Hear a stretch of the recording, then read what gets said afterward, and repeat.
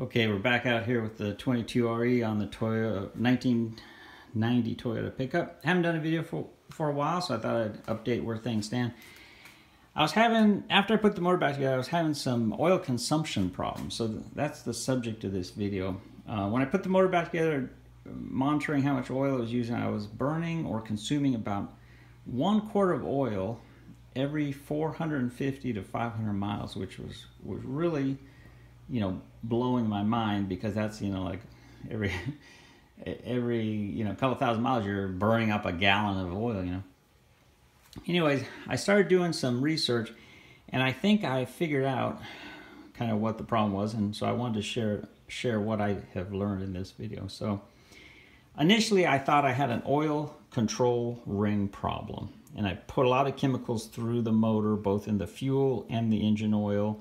We're talking Marvel Mystery Oil, Sea Foam, Gum Out, Berryman B12 Chem Tool, you name it. I put it through directly in the cylinders, let it sit overnight, crank in the motor, put it in the oil, and as well as put it in the fuel.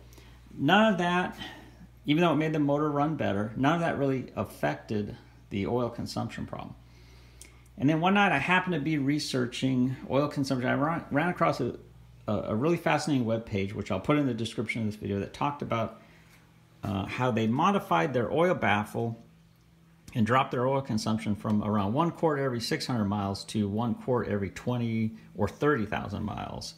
And I thought, oh wow, I wonder if that's my problem. So to see how much oil the PCV system, the positive crankcase ventilation system, was using, I bought this little cheapy kind of oil catch can off Amazon for $30 approximately.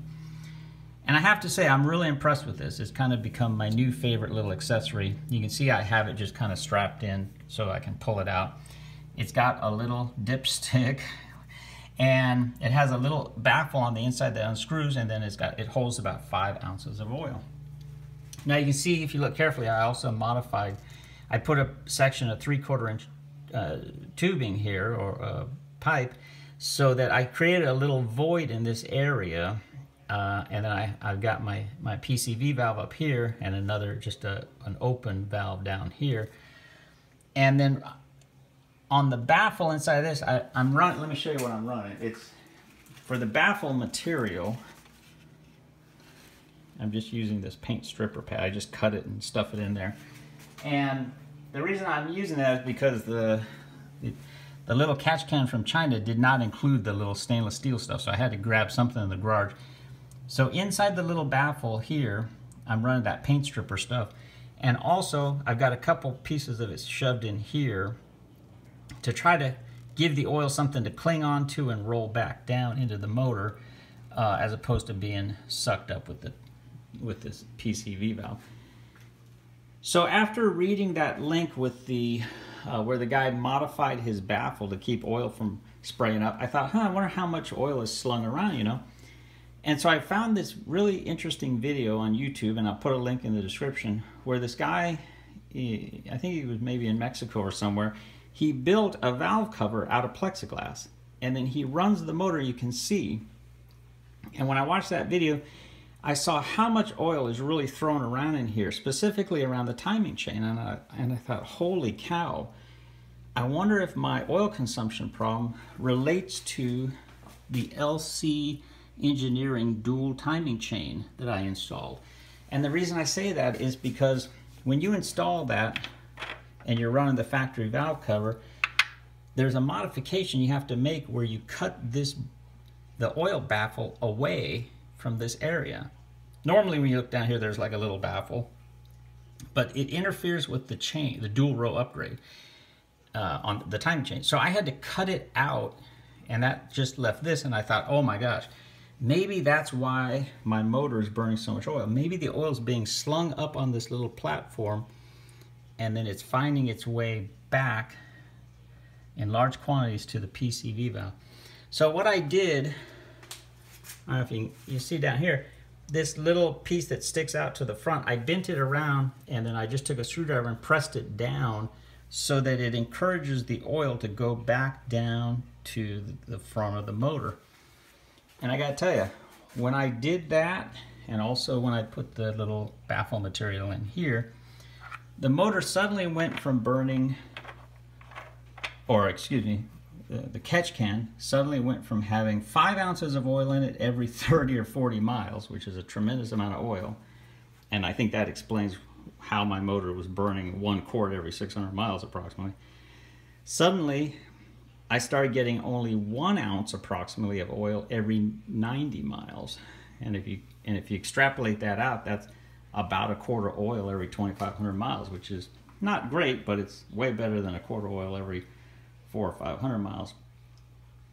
So I think that explains where my oil was going.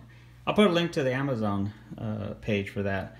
Really great little catch can, doesn't cost too much, and it definitely helped me figure out where my oil is going. So for anyone who's having oil consumption problems on their 22R or 22RE, you might want to investigate the PCV valve, positive crankcase ventilation system on your motor, because I think that's where all my oil was going. I don't think now that I had oil control ring problems. I think it was being sucked up to the motor for whatever reason. And I think some of it may relate to this baffle situation. So the other interesting thing I had noticed in this whole thing was when I go up the hill to my house, I noticed about halfway up I blow out a lot of smoke, from the tailpipe, blue smoke. And I'm starting to think that oil was pooling in my intake manifold, or the plenum rather, and when I would go up the hill, it would roll back onto that 4th intake runner and get sucked into cylinder number 4. And the reason I say that is because I noticed over the last year that the spark plug on number 4 had a lot of oil on it. Number 1 did as well, which could be going down the hill and having the oil roll to the front of the intake runners. But number 4 seemed to really have a lot of oil, and that would correspond to increased loads, going uphill, sucking a lot more oil into the motor under high RPMs, and then having it deposited back in the back of the motor. So anyways, for anyone who's struggling with trying to figure out why their 22RE is burning a lot of oil or consuming a lot of unusual amounts of oil, I wanted to relate kind of how what I've been through. And definitely, if you got the dual row timing chain, consider modifying this baffle. I may pull my valve cover off and do an even more sophisticated modification to the oil stuff.